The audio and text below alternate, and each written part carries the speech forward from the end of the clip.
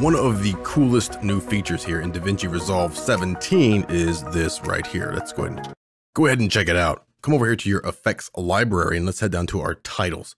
For now, we'll just grab a basic title and just throw it right here in our timeline.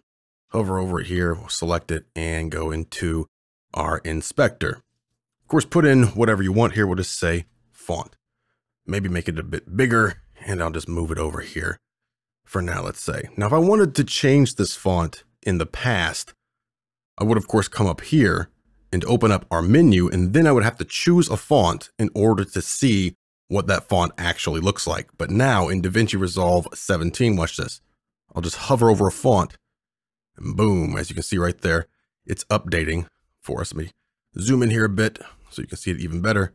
So now we just hover over any font, just hit the letter U, take me down to the U's, and this is the one I want. I can just hover over it. I can find the font I want much, much faster. Select it, and there we go. Go ahead and style up your font however else you want to, and move on to the next thing. So that alone is going to save you tons of time. It's a great update here in DaVinci Resolve 17, but it's not just applicable to our basic text tool. We can grab our text plus tool too, throw that in here. Same stuff here. Let's select it, of course. Type in maybe running. Same stuff here. Of course, more options with the text plus tool, but same stuff over here. Whenever we choose our font, just hover over something and we can see exactly what that is much quicker. Of course, it also works with your presets.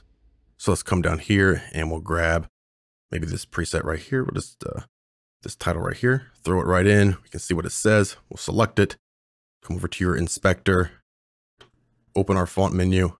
And as you can see, again, I'll zoom in here so it's easier to see. Hover over something, much quicker to find your fonts like this. So that's just one of the many, many, many improvements here in DaVinci Resolve 17. And of course, DaVinci Resolve 17 is still free, just like all of the previous versions.